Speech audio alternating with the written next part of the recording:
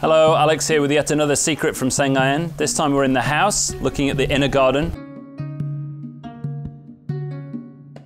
And if you come down here with me, there's something that you might not normally notice. A sunken octagon in the middle of the pond here. There's actually one more that's raised up outside the house, and they represent yin and yang, drawing good energy into the middle of the house.